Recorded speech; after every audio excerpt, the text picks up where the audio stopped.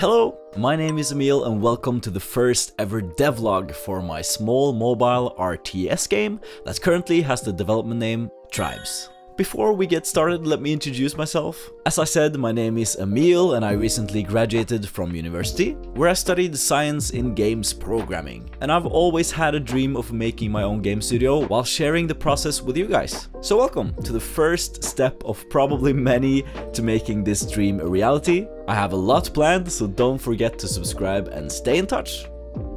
As some of you may have seen, I have made a couple of feature highlights covering different features of my game in depth. This is not one of those. This is the first devlog where I share the progress overall, talk about my plans and answer questions from you guys. And then if there is something I feel deserve a separate video or something specific you want to know how it works, I'll make a feature highlight on that. Hopefully that seems like a good plan. So back to Tribes. What is it and what are my plans for it? Tribes is a small strategy game where you have a procedurally generated map, where you can build small cities, train warriors and gather resources for your tribe, and you play against other tribes on the same map, and the goal is to be the last tribe standing. You might have tried a mobile game called Polytopia. Tribes takes some inspiration from that, but we're gonna focus more on the city building aspect, where you expand your city and upgrade your defenses and training camps to make better warriors. Think of it as a mix between Polytopia and Clash of Clans. Right, so why did I choose to make this game?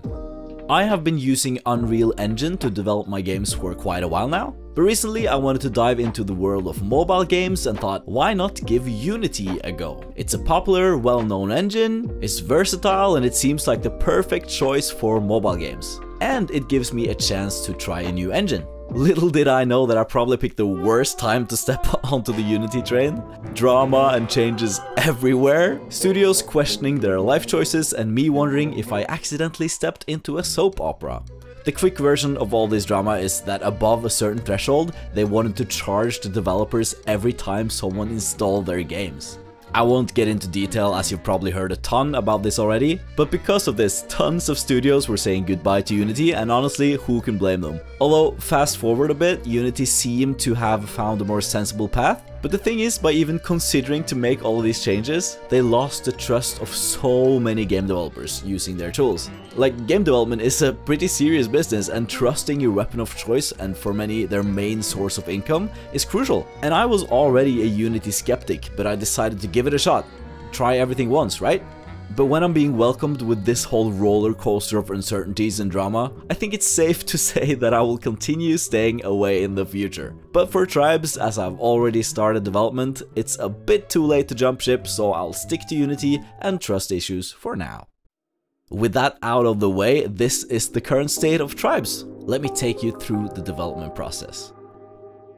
It all started with this beautiful, if I do say so myself, hexagon landscape. We have high quality grassy plains, lush forests and lakes. Or well, the graphics are pretty simple, but to me it's perfect. And this is all procedurally generated, so every time I start a new game, the map changes. This is one of the features that I've already made a feature highlight on, so if you want to know how all of this works under the hood, head over to my channel after this video and check it out.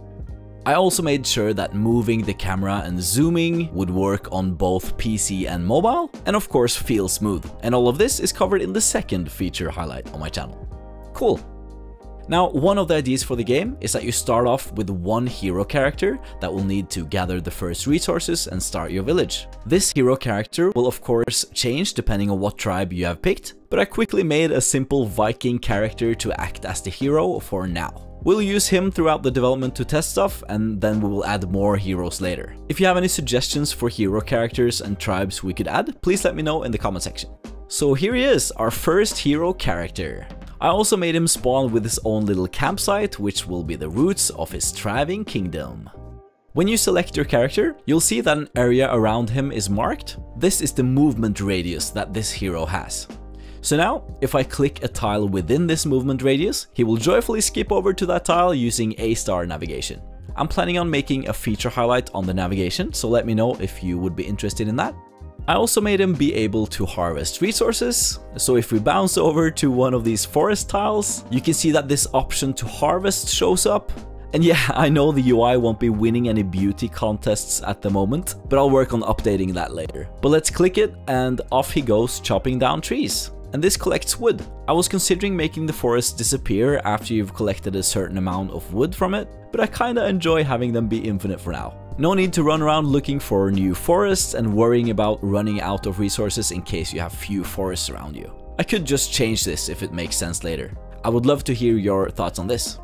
Alright, so now that I have collected some wood in the forests, I can head back over to my campsite, and as you can see, the campsite has this small area around it where the tiles are a bit lighter, and this is where you build and grow your city. We only have this tiny campsite right now, so this area is pretty limited, but later when you upgrade your campsite, this will increase, giving you more room to work with. So let's click on one of the tiles in our city, and since we have enough resources, I can build a small tent. And with this tent comes a little new friend.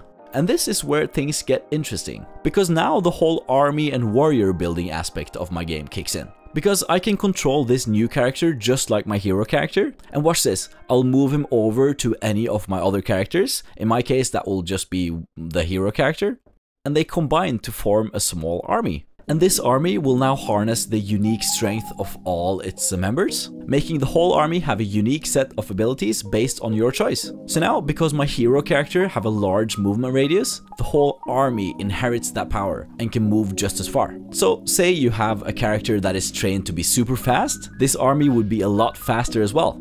Now we just have 2 characters in our army, but the maximum army size is 7, so let's make some more tents all around our campsite and combine all our new warriors. And there we go, we have an army of 7. And each one of these warriors can be trained in a specific way to get unique strengths, which makes for a lot of interesting and strategic choices you can make for each of your armies. For now, they unfortunately don't do much, but that's the end plan at least. But what's the point in having these amazing armies without having any enemies? We need someone to play against.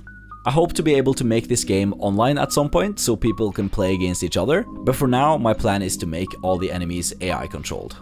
I needed the characters to be able to attack, receive damage and die, so I placed a dummy character close to my campsite, which would act as a placeholder enemy. I played around with different ways of engaging in combat and ended up with having the character be able to select an enemy and attack it as long as it is within reach.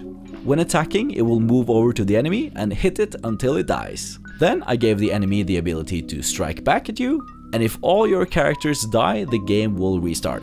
I have yet to figure out a good win cause for the game, but for now it seems logical that the game ends if you have no characters left. Now that we have some basic combat ready, I think it's time to give our enemies their own little village to develop and protect. So I scattered some around based on how many teams we want to play against, and gave each team their own AI controller. This controller will be making decisions for its team, such as where the characters should go and what they should do. And I must say, when it comes to handling stuff like AI, I really miss Unreal Engine's state machines and all those handy built-in tools it provides. I could really use some of that in Unity. Maybe there is, and I just haven't discovered it. If so, please let me know before I make my own complex systems. And yeah, there might be third-party plugins out there that does stuff like this in Unity, but for various reasons, I really don't want my project to be dependent on stuff like that. So if there is something I'm missing, or you have some great suggestions when it comes to AI in Unity, shout it in the comments. For now, I'm keeping things simple with our AI controllers to get some basic interaction going for the enemies. They can walk over to resources and collect them, build tents and attack me just like I can. Just maybe a little bit dumber. Hopefully. It's not very complex at the moment, but will certainly grow in the future. A typical aspect of RTS games is that the map begins as an unexplored landscape, covered in what we call the fog of war. As we explore the landscape, this fog will clear and reveal new areas, resources, and challenges to us. I want to bring this to Tribes, and I did so by giving each of the tiles an explored state. And if a tile hasn't been explored yet, it will be displayed as a boring white tile, and as we explore, we uncover what these white tiles actually contain. If an enemy character or town is inside the unexplored areas, they'll be hidden. So we will have to explore to figure out where our enemies hide and how much progress they have made on their cities. So yeah, now Tribes is starting to take shape. While it might seem a bit simple and shallow right now, I truly believe that it has the potential to become something engaging and fun. especially if all of you provide input and recommendations for the development of it. That is definitely one of the most important reasons I want to build this community and have a good dialogue going between us. One of the most common pitfalls for game developers is that we're stuck with our own thoughts and ideas about something and forget to get other people's perspective on it before it's too fundamental to change. So, I'm really hopeful that we can build an honest and helpful community to make Tribes and our future projects the best versions of themselves. So, thank you so much for watching, and I really look forward to hearing your thoughts. If you want to stay up to date with the development of Tribes and future projects, make sure to subscribe. And if you enjoyed this video, a like would bring a big smile to my face. Thanks a lot. Catch you later.